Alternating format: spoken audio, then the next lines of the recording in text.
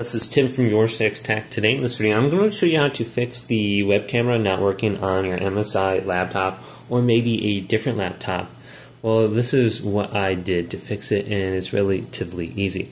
So if you press the FN key in and then also the F6 key, this will manually turn on your camera. You can see right here.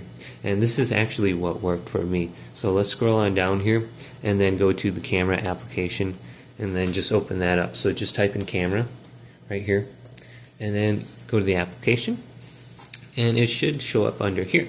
So it looks like it's being used by another application. So I have opened up in Streamlabs, so you can just go to camera now and you can go to device, go to HD webcam. That should show up in here. So let's close Streamlabs and then reload this, and you can see the camera is showing up under here. Before I had some sort of like error where I was saying like I need to disable the antivirus or something like that, but it's working now. Just press the FN key right here and then F6 at the same time, or just the F6 key and go to the camera application, and it should be turning on. You'll see the light blink right here on top, and it does work in Streamlabs OBS as well, as I showed you before.